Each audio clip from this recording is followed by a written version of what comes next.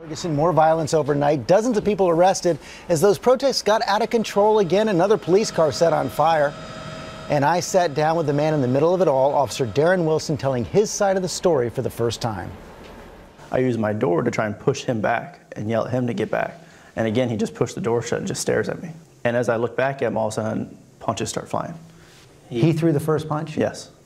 He threw the first one and hit me in the left side of my face.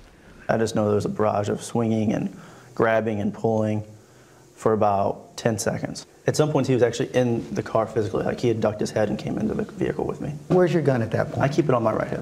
Mm-hmm. I take it out and I come up, I pointed at him. And when I said, get back or I'm going to shoot you. And then his response, immediately, he grabbed the top of my gun. And when he grabbed it, he said, "You're too much of a to shoot me."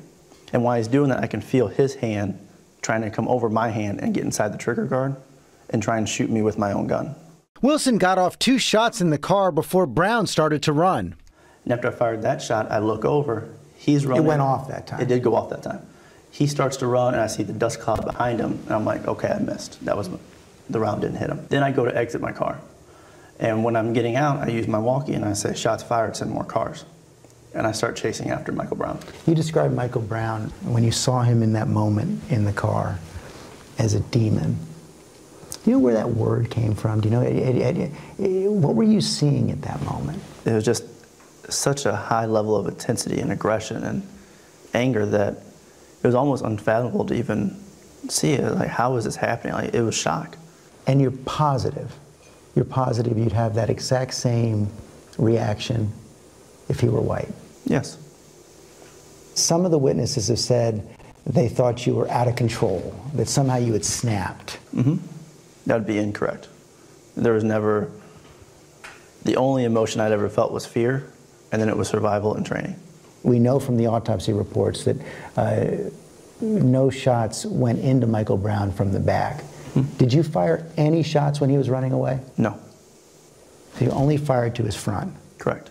As you know, some of the eyewitnesses have said at that moment when he turned around and put his hands up. That would be incorrect. Incorrect. No way? No way.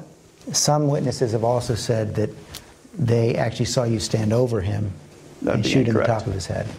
That would be incorrect. And he's down now. Yes. You know he's dead? Yes. You know, they tell you afterwards, you know, there's going to be times you don't remember where it's fast, sometimes where it's slow. Well, that was the point of like the slow motion for me, and I saw the face that he had go blank. Everything was just blank. And I knew immediately that he had passed. And what did you think? I need help. You know, I got back on the radio and I said, send a supervisor in every car we have. You'd never even shot your gun before, and now a man is dead. Mm-hmm. Does that put you in shock? What is it, you know, what's going through your mind at that point? What are you feeling at that point? Shock would be a good way to describe it. And there's not a cop out there who goes out there and like, you know, I'm going to use my gun today. No one wants to. No one ever wants to do that. And it just happened, and it happened in a minute.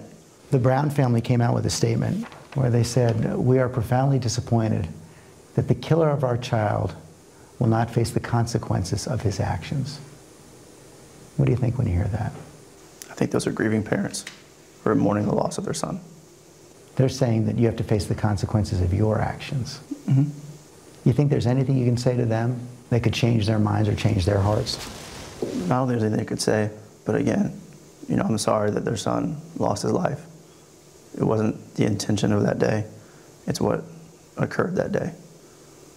And there's nothing you can say that's going to make a parent feel better. Do you feel any remorse? Everyone feels remorse when a life's lost. Like I told you before, I never wanted to take anybody's life. You know, that's not the good part of the job. That's the bad part of the job. So yes, there is remorse. George, as you know, a lot of reaction to the interview, and people not only listening closely to what he said, but how he said it, and many people are questioning his demeanor. Yeah, you know, he's very straightforward, very clinical in describing what happened. He's been telling exactly the same story since he first went back to the police station that afternoon. But you're right, not a lot of emotion bubbling up there. He sees himself simply as a police officer doing his duty that day, and he's not going to give much more than those facts. And in fact, he told you he just felt that he was doing his job. And because of that, he says he has a clean conscience.